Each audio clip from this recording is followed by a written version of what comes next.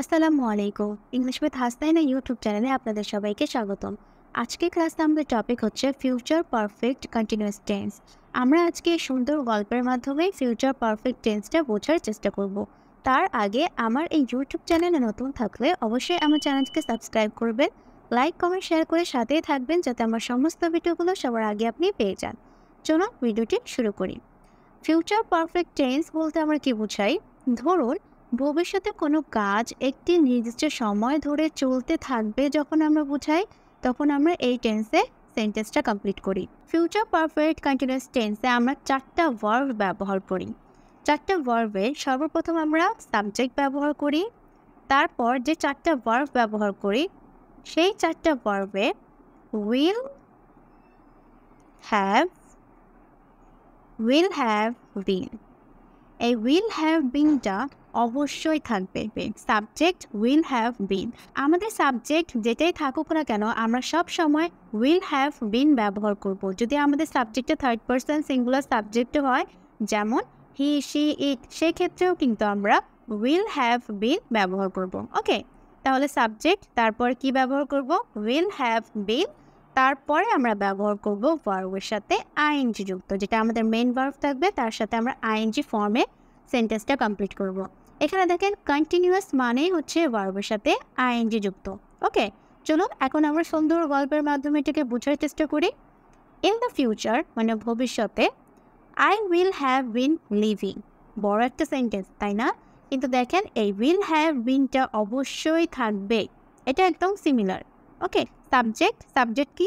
সে মানে শি মানে হচ্ছে সে বা তিনি। Will have been living, leave LIVE, leave হচ্ছে মেন ভার্ব, আইএনজি যুক্ত living. Will have been living মানে বাস করতে থাকবে। ওকে, বাস করতে করতে থাকবে।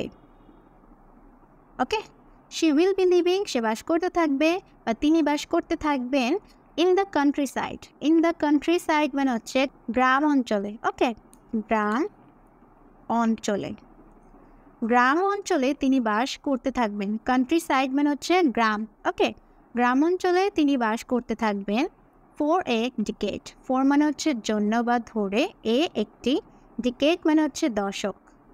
ওকে, এক দশক ধরে। ওকে, এখানে ধরে হবে বা এক দশকের জন্য। এক দশক ধরে তিনি গ্রাম অঞ্চলে বাস করতে থাকবেন ভবিষ্যতে। এখন দেখেন আমি কি বলেছিলাম, একটি নির্দিষ্ট সময় ধরে সেই কাজটি চলতে থাকবে, তখনই কিন্তু ফিউচার পারফেক্ট কন্টিনিউয়াস টেন্স হয়। ওকে, সে এক দশক ধরে কি করবে? গ্রাম অঞ্চলে বসবাস করবে, সেটা হচ্ছে তার ফিউচারের প্ল্যান। সে এইটা এক দশক ধরে করতে থাকবে, মানে সেটা চলতে থাকবে দশক ধরে, সেজন্য কিন্তু এটা আমরা এই টেন্সে সেন্টেন্সটা বলবো। She will have been living in the country side for a decade. During that time, during that time মানে হচ্ছে সেই সময়ে, সেই সময়ে।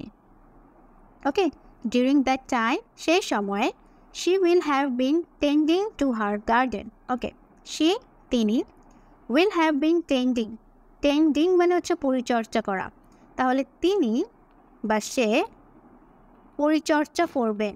ওকে, পরিচর্যা করবেন বা করতে থাকবেন, তিনি পরিচর্যা করতে থাকবেন টু হার গার্ডেন মানে হচ্ছে তার গার্ডেনের বা তার বাগানের।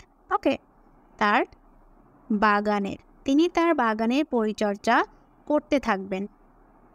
Will have been watching the flower Bloom. Okay, will have been watching মানে দেখতে থাকবেন। ওকে, দেখতে থাকবেন, থাকবেন। আচ্ছা, এই কাজগুলো কিন্তু তিনি এক দশক ধরে করতেই থাকবেন। ওকে, সেই ক্ষেত্রেই কিন্তু আমি এখানে ফিউচার পারফেক্ট কন্টিনিউয়াস টেন্সে সেন্টেন্সগুলো বলছি। আমরা কি বুঝতে পারছি? She will have been watching, তিনি দেখতে থাকবেন দ্য ফ্লাওয়ার ব্লুম, ফুল ফোটা, ফুল ফোটা তিনি দেখতে থাকবেন। And the vegetables grow. Okay, the vegetables মানে হচ্ছে সবজিগুলো, গ্রো মানে হচ্ছে জন্মানো, সবজিগুলোর জন্মানো তিনি দেখতে থাকবেন। তাহলে তিনি কি কি দেখবেন? The flower Bloom and the vegetables grow, মানে ফুল ফোটা এবং সবজিগুলো জন্মানো তিনি দেখতে থাকবেন।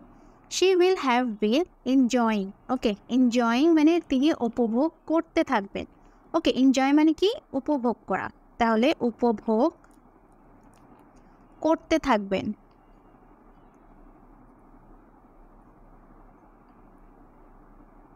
তিনি 1 দশক ধরে এটা করতে থাকবেন। ওকে, she will have been enjoying, তিনি উপভোগ করতে থাকবেন the peace. the peace মানে কি? শান্তি। ওকে, শান্তি and tranquility. tranquility মানে হচ্ছে প্রশান্তি। প্রশান্তি of nature. of nature মানে হচ্ছে প্রকৃতির। প্রকৃতির। of এর মানে হয় এর, of nature মানে হচ্ছে প্রকৃতির। তিনি প্রকৃতির প্রশান্তি এবং শান্তি উপভোগ করতে থাকবেন। She will have been enjoying the peace and tranquility of nature. By then মানে কি? তখন। ওকে, by then মানে হচ্ছে তখন। She will have been feeling. she will have been feeling. feel মানে কি? অনুভব করা বা কোনো কিছু বোধ করা। তাহলে তিনি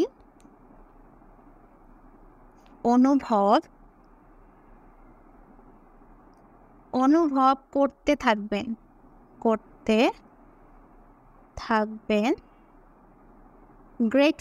গ্রেটফুল মানে হচ্ছে কৃতজ্ঞ। অনুভব করতে থাকবেন ফর দ্য সিম্পল মানে হচ্ছে সহজ। জয় মানে হচ্ছে আনন্দ। অফ লাইফ মানে হচ্ছে জীবনের। She will have been feeling grateful for the simple joys of life. তিনি জীবনের সহজ আনন্দগুলোর জন্য কৃতজ্ঞ অনুভব করতে থাকবেন।